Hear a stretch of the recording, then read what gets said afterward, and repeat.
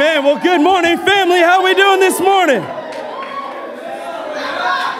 Let me tell you, you sound incredible this morning. And I'm excited to get into God's Word. You know, I did want to lift up a couple of individuals, and that was Esteban Flores and Min Kim, as they just graduated from UC Berkeley. Incredible disciples that are absolutely sold out for God. You know, there once was a boy who stood with his back arched, head cocked back, and hands clenched defiantly. "Go ahead, give it to me." The principal looked down at the young rebel. "How many times have you been here?" The child sneered rebelliously. "Apparently not enough." The principal gave the boy a strange look. "And you have been punished each time, have you not?" "Yeah, I've been punished, if that's what you want to call it." He threw out his small chest. "Go ahead, I can take whatever you dish out. I always have." And no thought of your punishment enters your head the next time you decide to break the rules, does it? Nope, I do whatever I want to do. Ain't nothing you people gonna do to stop me either. The principal looked over at the teacher who stood nearby. What did he do this time? Fighting. He took little Tommy and shoved his face into the sandbox.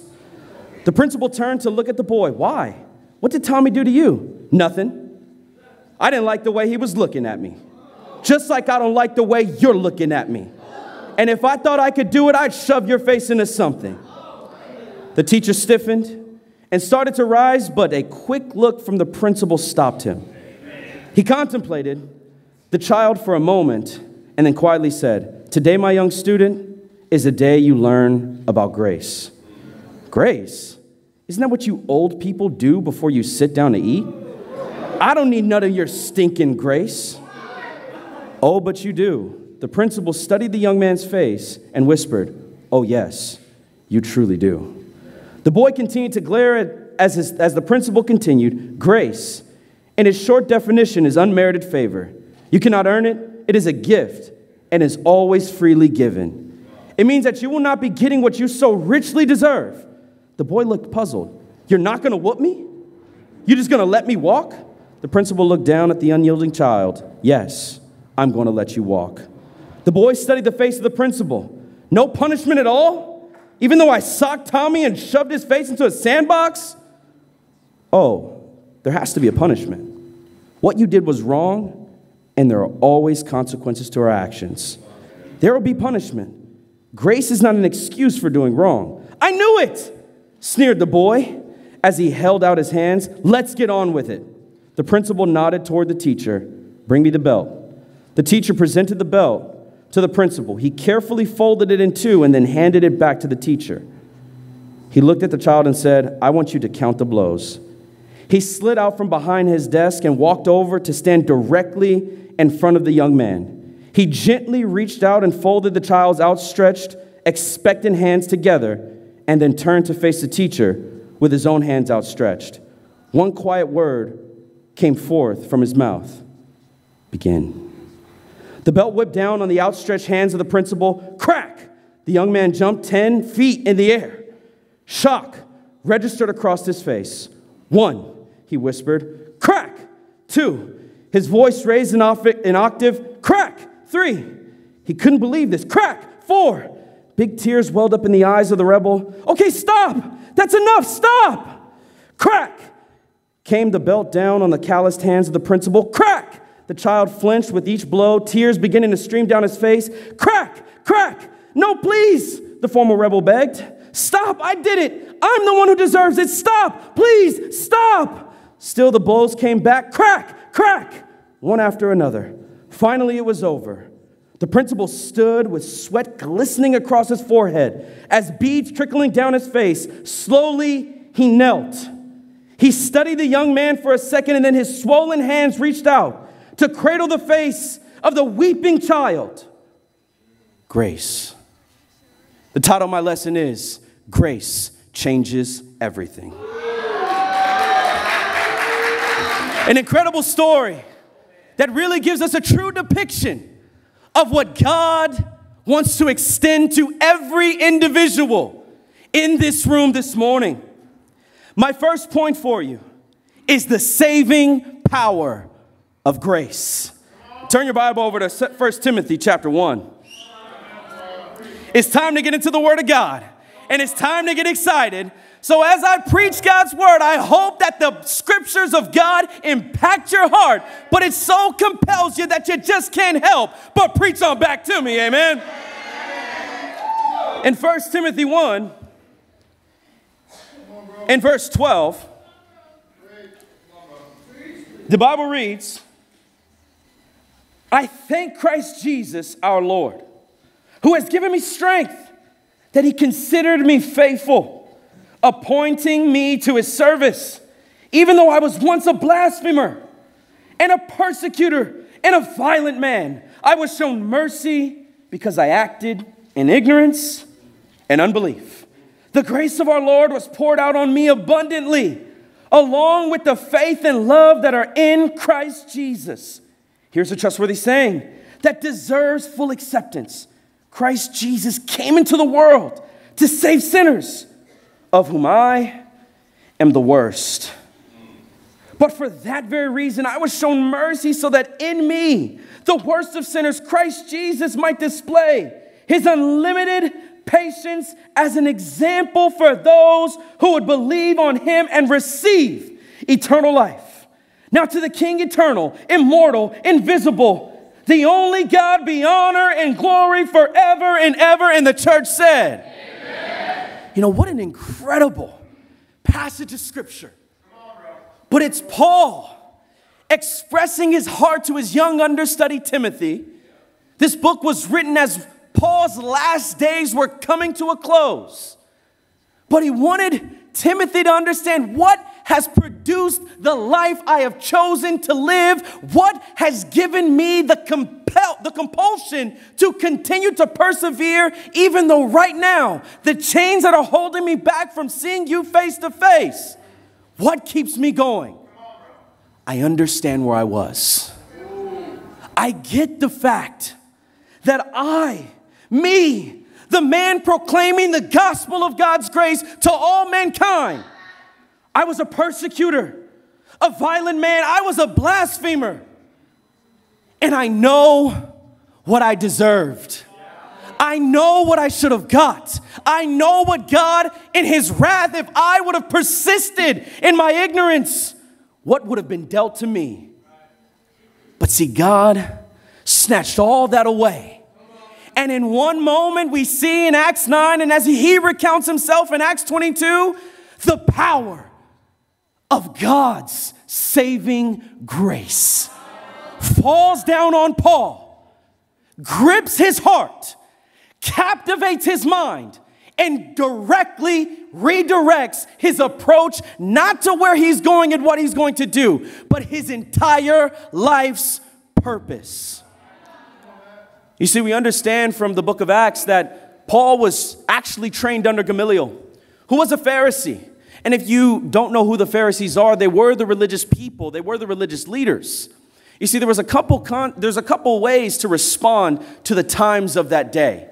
See, Judaism had taken its turn, and so there were a couple responses of how we were going to deal with a Hellenism that had come into our world. You see, we have to understand, we hear the character of King Herod, but we don't understand King Herod was actually not a Jew.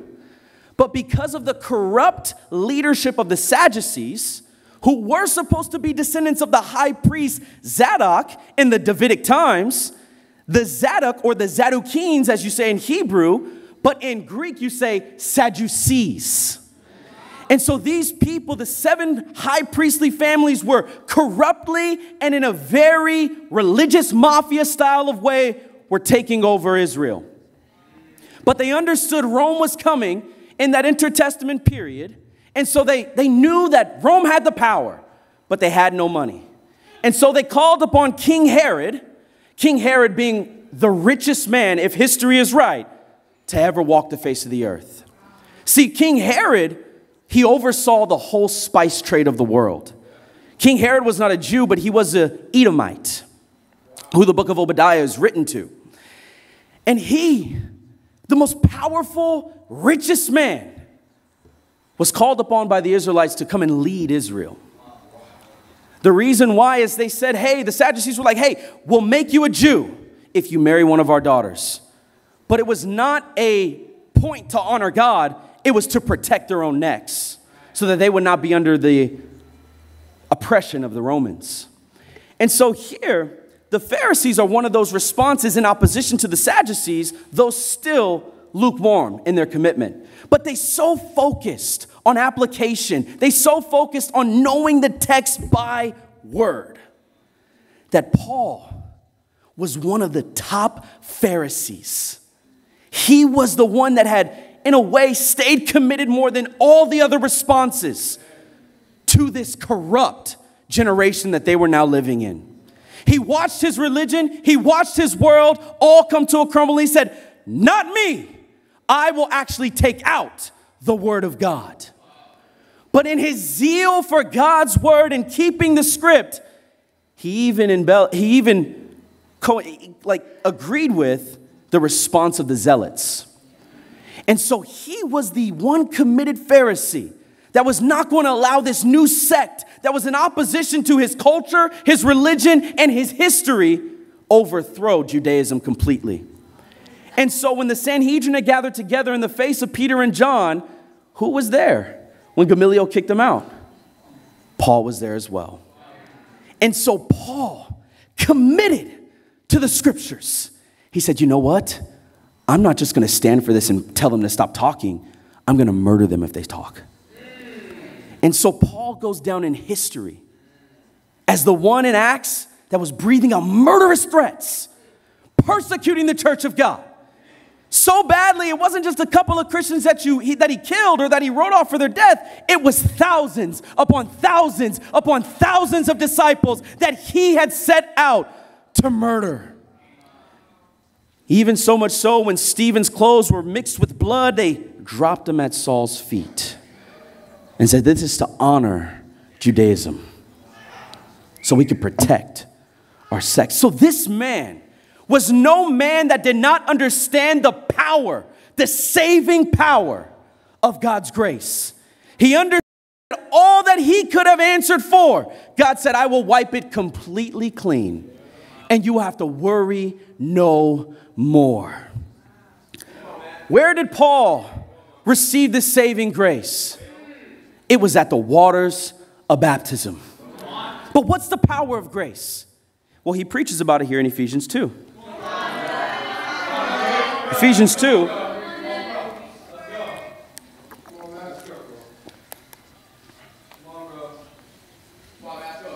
Ephesians 2, in verse 8, it says, for it is by grace you have been saved, through faith, and this is not from yourselves, it is the gift of God, not by works, so that no one can boast. For we are God's workmanship, created in Christ Jesus to do good works, which God prepared in advance for us to do. You see, Paul here, he's writing to the church in Ephesus.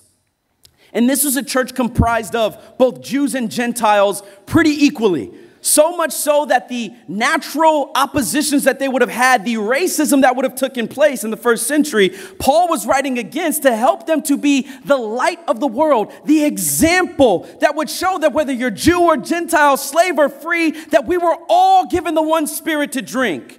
And that under God's kingdom, we would be totally unified. But he begins by reminding them with a central focus. Remember what saved you. It was by the grace of God that you have been saved. And all of us who are sold out disciples understand the grace that has been administered to us. Amen. But here, as much in the first century that Paul would have been so excited to exclaim this from the rooftops, sadly, 2,000 years later in modern Christendom, this is the most widely taken out of context scripture that we have. You see, I grew up going to church where this was taught to me, that not even reading the scripture correctly, that you're saved by grace alone, by faith alone. And that people teach in our generation that, hey, there's nothing I have to do because simply it is God's grace. And that I don't have to work as you extremists are trying to proclaim.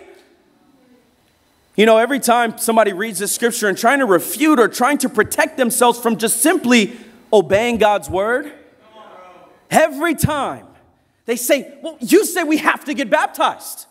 And that's a work. That's what man does. Let me ask you a question. I just want to ask a logical question. What work are you performing?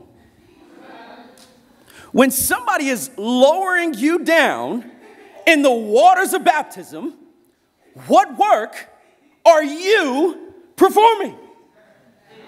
But they teach this not understanding the context of the scripture. You see, Paul was not writing to refute baptism. Baptism was not even an arguable thing within the first century. It was expected, but sadly in modern day Christendom, that the number one focal point for argument is the very point when you receive the Holy Spirit, your sins are forgiven, you enter the light of God, and you enter God's kingdom. Sadly today, this scripture, even as we're sitting in these pews, there are churches that are telling people that you don't have to change.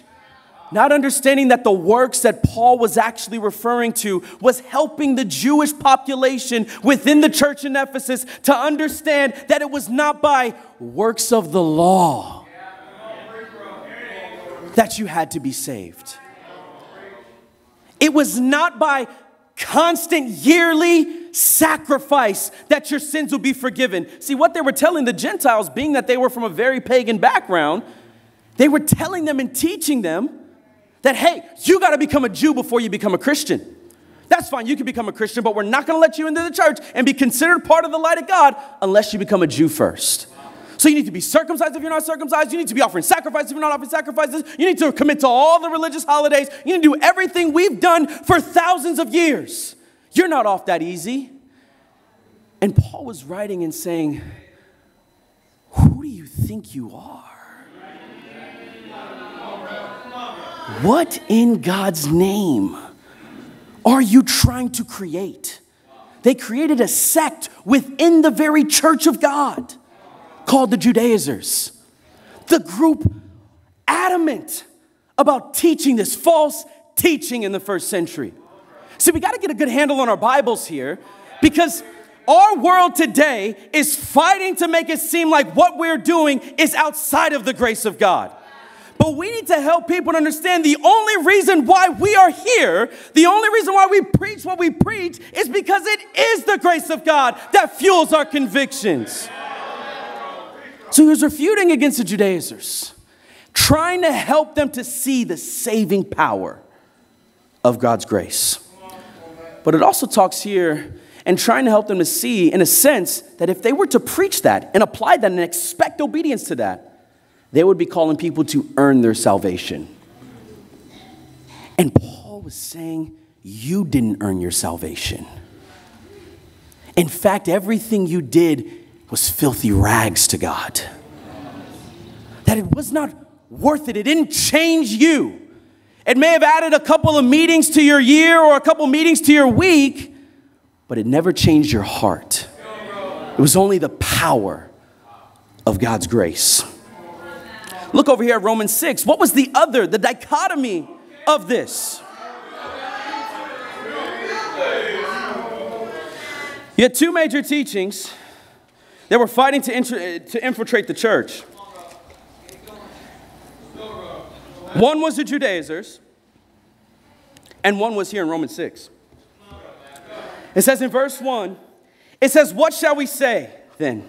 Shall we go on sinning so that grace may increase? By no means. We died to sin. How can we live in it any longer? Or don't you know that all of us who were baptized into Christ Jesus were baptized into his death? We were therefore buried with him through baptism into death, in order that just as Christ was raised from the dead through the glory of the Father, we too may live a new life. You see, here was Paul writing to the church in Rome.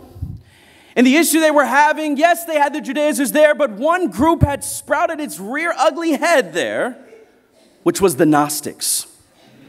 The Gnostics were so evangelistic, trying to teach people that, hey, this is why he says, what shall we say then? Shall we continue sinning so that grace may increase? What the teaching was that, hey, I have this incredible idea. This is awesome, hot off the press.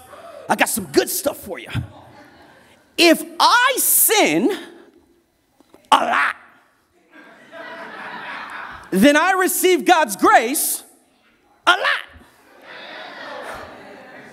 That's good. I like that. And so their fight was to preach this very pleasure-driven way of life. So it accommodated to their sinful nature. And this is why Paul is emphasizing, he says, don't you know all of us who were baptized? So he assumes the whole church in Rome was baptized into Christ. You with me right there? But he says here, because we were all baptized, you died to your old way of life. You no longer live to gratify the flesh. You actually have to turn from your old life. That now you should no longer live for yourself. But as it says in 2 Corinthians 5:13-16, that you should live for him who died for you. That when Jesus took on the weight of the world's sin, your name was on that line too. Your past, your present, and your future. God said, you know what? I'll take it. And it says he entered that tomb where he bled his blood. He shed it on the cross and into his burial. And it says he was raised to a new life.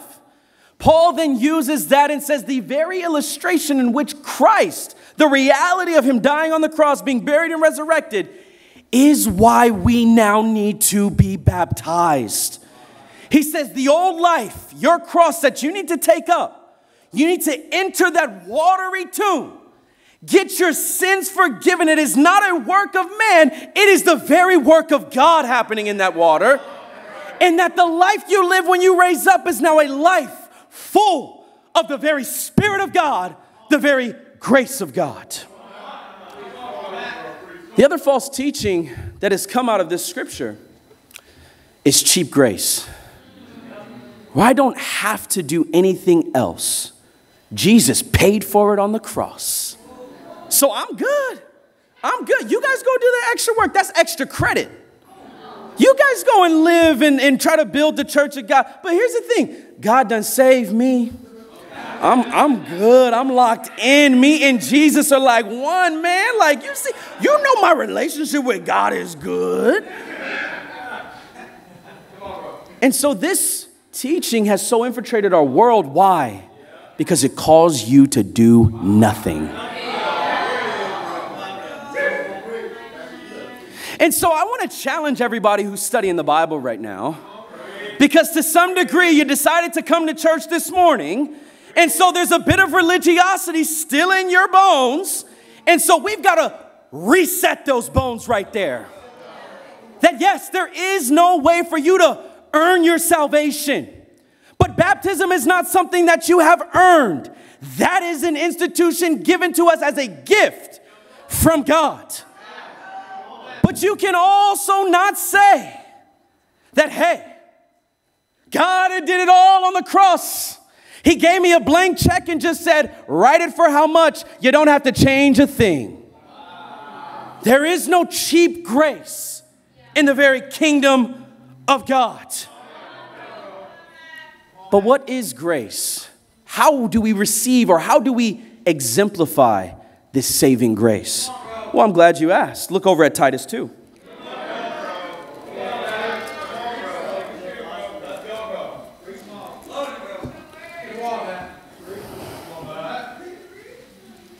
Titus 2, in verse 11, it says, for the grace of God that brings salvation has appeared to all men. It teaches. Hold on a second. Grace is teaching now? Let's keep reading. It teaches us to say no to ungodliness and worldly passions and to live self-control. Hold on, grace and self-control? You're telling me I'm not free? You're telling me I'm restricted? You're telling me that I know how to be controlled? Don't ever say control and church in the same sentence. But how many times have we been to a grocery store or been to some setting where there are many people and you've seen children absolutely out of control? Are you like, wow, I just can't wait to be a parent? Because that is what I'm looking for. I just love that that child is screaming on the floor, freaking out because they can't touch anything because mom said, you better not touch nothing, you better not look at nothing when we walk up in this store. I just can't wait to see this child out of control. No, as parents, we understand there is a deep conviction to be sitting in your right mind. To have what is called, oh, I'm about to say it, self-control. But see, it says the grace of God, it teaches us to be self-controlled. What is this scripture encompassing? That your old life is now no longer acceptable. But now you must deny yourself. You must, another word, repent. Ooh, it's like Mufasa. Say it again. Repent. Woo. But you actually have to change. Paul understood this, and we look at him and say, well, I wasn't a murderer. I didn't commit adultery. Yes, but every sin is why Jesus had to die. Understanding that even if there was just a single inkling where you just told a little white lie, but you defiled your conscience, Jesus still needed to die for your sins. And so it's not about how great or how small. It is the very principle. You missed the mark of God. And so someone had to atone for that. And Jesus did. So when do I receive this grace? When you decide to turn from that old way of life.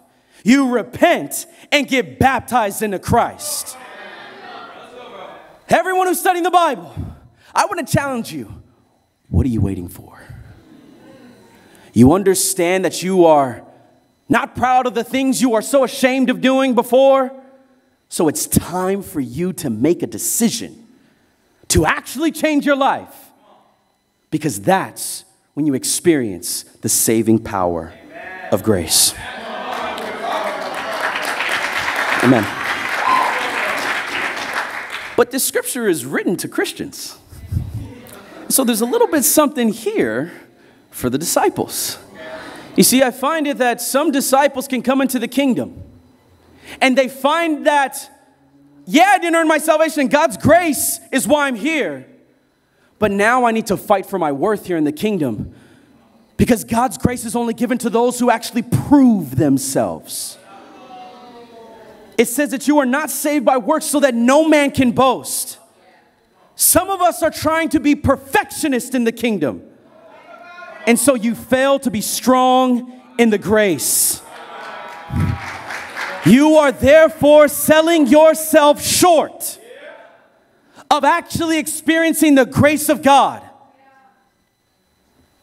Now the other dichotomy is in Romans 6, where you feel, I don't have to do anything. I've done enough. I said Jesus is Lord. That's good enough. You better not ask me for nothing.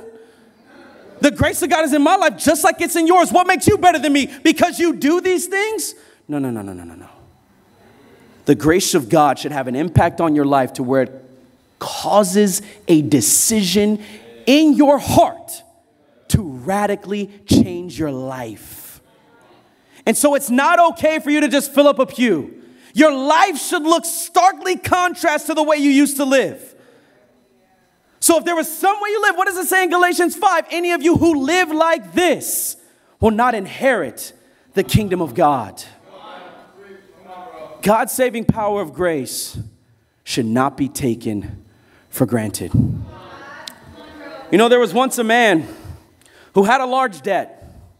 He had credit cards, bought a house, did all these different things. But he realized, I don't have the money to pay for all this. I've lied, I've schemed, I've done impure things so I can get where I am at today.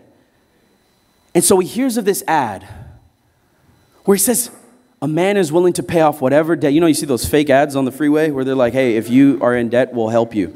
The reality is they're like, help me with a lot of money and I'll help you. Amen.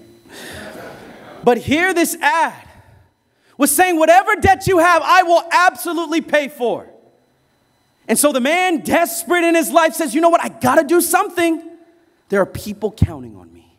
And so he finds this man far and wide, searches, fights, and reads whatever he needs to read in order to find the right clues because it was a treasure hunt to find the guy. But he goes to him and says, tell me what your debt is. The man says, I've got $1 million in credit card. I bought a house I can't pay for. The mortgage just hasn't been paid in a couple months. I'm about to get evicted. I bought a car. I bought this Bugatti. I regret that. I don't know why I did that. My kids are, I applied for loans I'm never going to be able to pay back. He says, write a check. Whatever it is you want to be paid will absolutely be paid. Everything was paid. He tells his friends. His friends come and they get their debts paid. It didn't matter how small or how great their debts were. God paid the debt. More friends came and more friends came. And so much so that this man was called the financial savior of that city. And I find it's the same way for us. You know, I understand for myself that I look at myself the way Paul does. I understand who I was before I became a Christian. I understand that what I have and everything that I do is not what I deserve. God looked at me and didn't see any financial debt, though there's some still college loans on that one.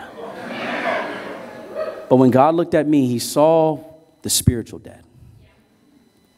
He saw the impurity and he said, it's paid for. He saw the immorality. He said, you know what? That's paid for. He saw the pride and said, that's paid for. He saw the lust. He said, you know what? That's paid for. He saw my past. He saw all the darkness, the insecurity, the faithlessness in my heart. And he said, you know what? Don't worry anymore. It's all paid for.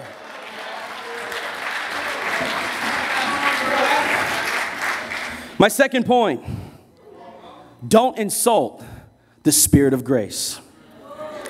Turn your Bible over to Hebrews 10.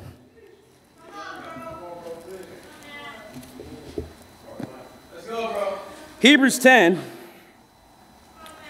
in verse 19, it says, therefore, brothers, since we have confidence to enter the most holy place by the blood of Jesus, by a new and living way opened for us through the curtain that is his body, and since we have a great priest over the house of God, let us draw near to God with a sincere heart and full assurance of faith, having our hearts sprinkled to cleanse us from the guilty conscience and having our bodies washed with pure water. Let us hold unswervingly to the hope we profess, for he who promised is faithful. And let us consider how we may spur one another on toward love and good deeds. Let us not give up meeting together, as some are in the habit of doing, but let us encourage one another, and all the more as you see the day approaching. If we deliberately keep on sinning, after we have received the knowledge of the truth, no sacrifice for sins is left, but only a fearful expectation of judgment and the raging fire that will consume the enemies of God. Anyone who rejected the law of Moses died without mercy on the testimony of 2 to 3 witnesses. How much more severely do you think a man deserves to be punished who has trampled the Son of God underfoot? Who has treated as an unholy thing the blood of the covenant that sanctified him, and who has insulted the Spirit of grace. For we know him who said, it is mine to avenge, I will repay. And again, the Lord will judge his people. It is a dreadful thing to fall into the hands of the living God. This is a very intense passage of Scripture. And you'll find it as you study out the Bible. If you want to study out a very intense topic, grace is not a soft topic. It's a very intense and direct topic in God's word. And so here, the writer of Hebrews, scholars speculate who it was, and many of you have many ideas, but we're just going to say, because we do know for a fact, God wrote the book of Hebrews, amen? But here, the writer of Hebrews is writing to a community of Christians that had actually been faithful for a very long time. Many scholars believe that these were some of the early converts there in Acts chapter 2. And so fundamentally, this scripture here, this book was written in about 67 AD. And so what we understand from this is that this is being written to Christians that have been faithful for 34 years. And what was his plea to them? That they had forgotten. If you read all throughout the book of Hebrews, it's trying to convince them that Jesus is actually the high priest, just as Moses was the one to be the one to bring the Israelites out of the end, to bring them into the old covenant. But Jesus is the one to establish a new covenant. And then he goes on to say, hey, we have much to say about this, but it's hard to clear to you because you no longer are trying to understand. He says you need someone to teach you all over again. And so here we understand the magnitude of the writing. He's pleading with these disciples. Come back. Please revert back to your first love as you have become dormant in your faith. He said, you've forgotten the response you had when you were first converted. It says they devoted themselves to the apostles' teaching, to the fellowship, to the breaking of bread, and to prayer, and it was daily. So they didn't mind that church went a little long. They didn't mind that, hey, maybe things were going to get a little crazy. They said, you know what? If this is what it is, but my soul will be saved, then so be it. But here they had lost that faith. They had lost that willingness. And so they insulted the Spirit of grace. See, they had been saved for a while. But the Hebrew writer is fighting to help them see that you don't have to be saved much longer if you continue in the path you are continuing. What it's encompassing is targeting lukewarmness. He's saying you need to have that commitment again. So he reminds them. He says, don't you remember that you are able to enter the most holy place? What is it referring to? Well, it says in Matthew 27 in verse 45 to 52, how when Jesus died and cried out, Eloi, Eloi, lama sabachthani, that the tombs were broken open, that the rocks were split, holy people were rising from the dead. But it says the curtain of the temple was torn from top to bottom. Now, if you understand Judaism, you understand that the high priest could only go in there once a year to atone for all of the people's sin. And so when Jesus died, he became a wormhole. See, that tearing of the top to bottom, this curtain was not just an ordinary curtain like one of those. This curtain was 4 to 6 inches thick. Meaning that no man could move it, no man could tear it. Only God could. And so what was the thing that brought them into the presence of God? You see, the concept of tearing robes is something traditionally through the Jewish culture. And so he's writing to Jewish Christians, and he's trying to help them to understand things. Because when there was sorrow, there was a death, they would say, tear your robes. It was a sign of a torn heart. And so what was God trying to present to the people as his very son, the embodiment of his life, was dying on the cross? Is that not part of his heart was torn? His whole heart was torn in two, broken for the state of the world. And so he reminded them, and he said, do you remember that Jesus is the wormhole that allows you not to enter one time a year? But every day you wake up to pray, you're not just praying in the vicinity in which you're standing, you are in the holy of holy places, in the very presence of God.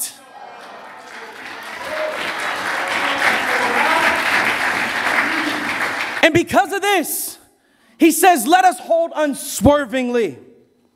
It says then the Old Testament would have, if you would have held this passage or way of life of them entering the most holy places in contempt.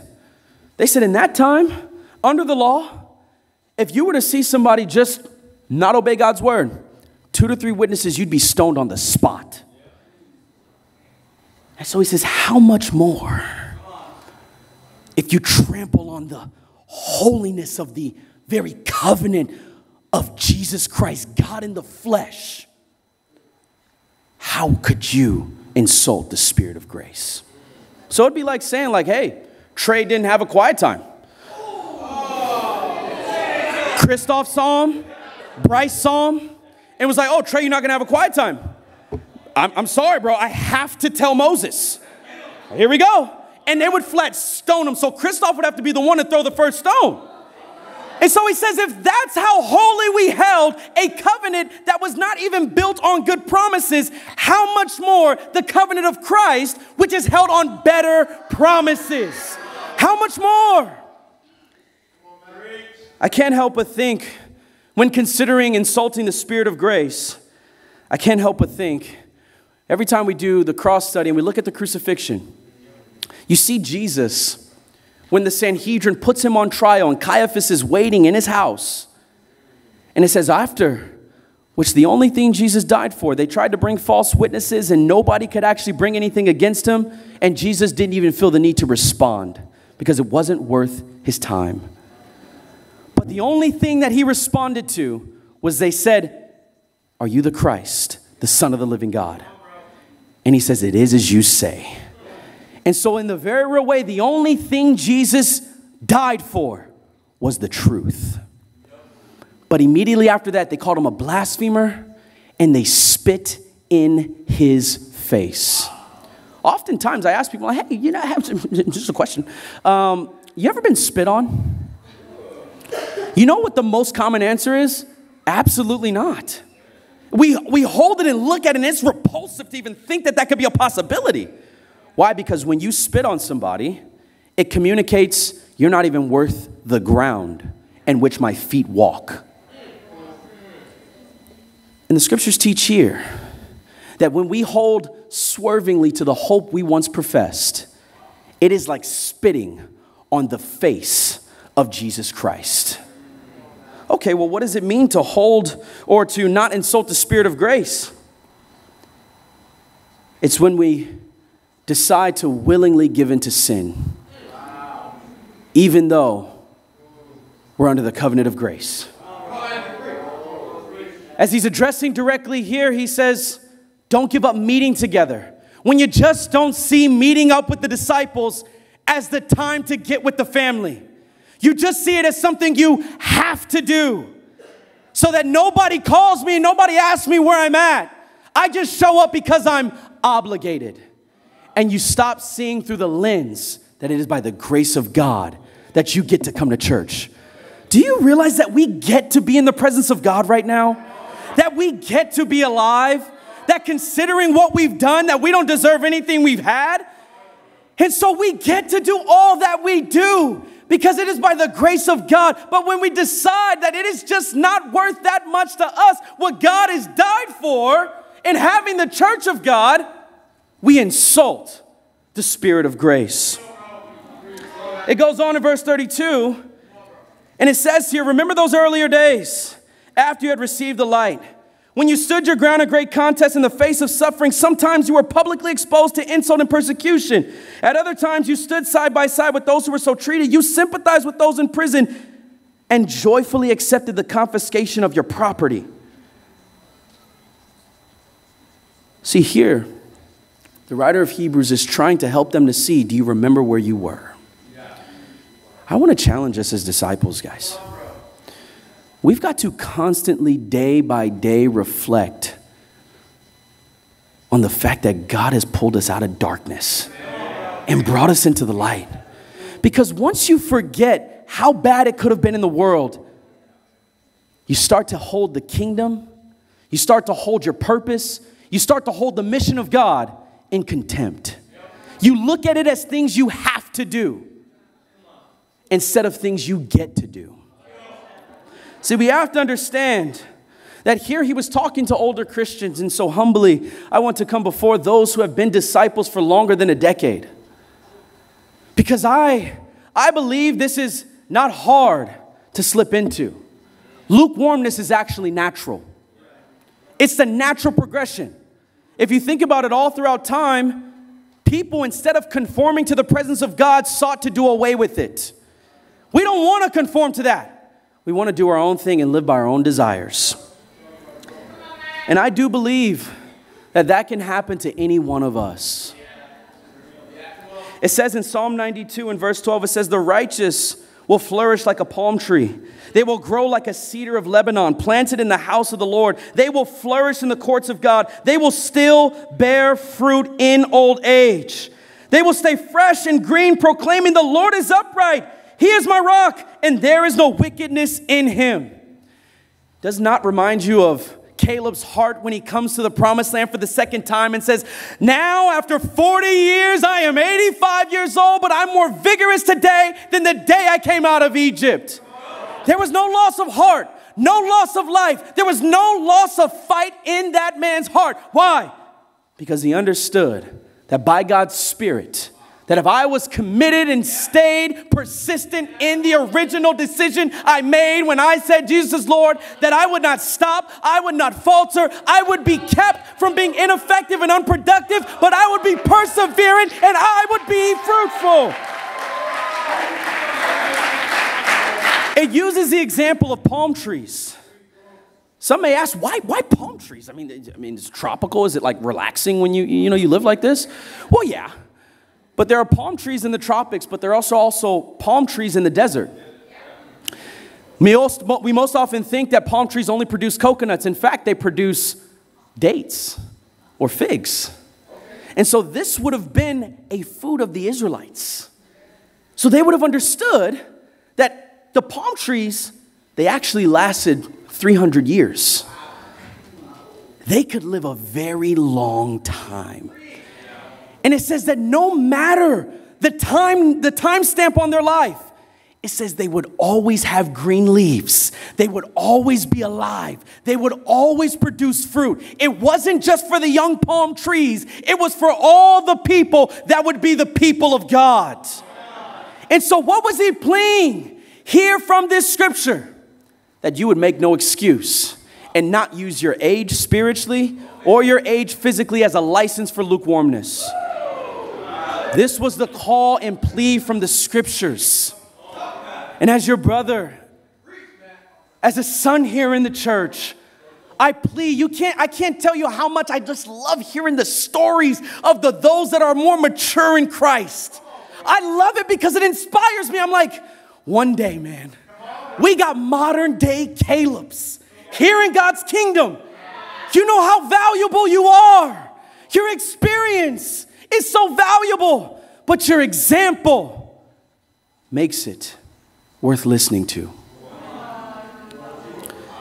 You know, I want to lift up an incredibly powerful, high-powered, spiritual woman of God, and that's Lynn in the Southland.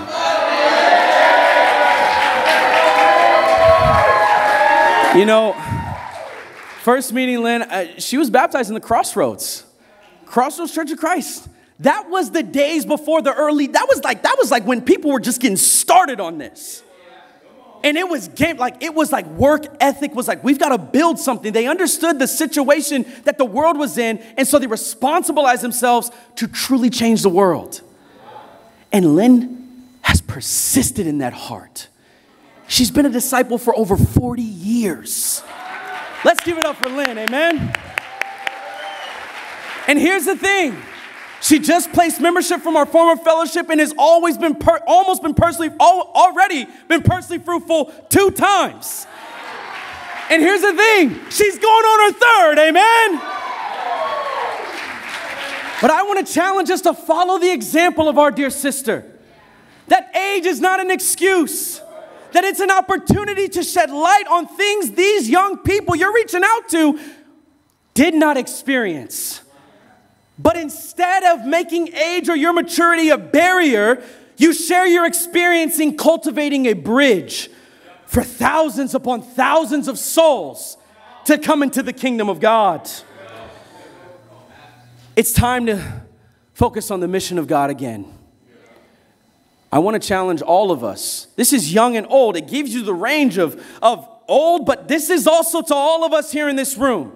No matter how old or how young. The mission of God must be maintained at the forefront of your brain. And so if you have not been living out the mission, that is a direct correlation that you have insulted the Spirit of grace. My third point, His grace cannot go without effect. Turn your Bible over to 1 Corinthians 15. You will reignite the commitment you had at first. You will not have a license for lukewarmness, but that saving power of grace will be reignited in your heart, and it'll be like a fire. And just as much as that fire will be in your heart, you will let it take your whole body in flames, and the whole world will come for miles to watch you burn. We can change the world if we make the decision to do so. You know, as I close out this lesson, I wrote a poem. It says, grace, it can change your heart. Grace is what God gives us. It's where He wants us to start. That though this life is full of sin, with His grace, we'll be with Him in the end. With you in heaven, where we will sing about the grace of God, because truly the grace of God changes everything, and to God be all the glory.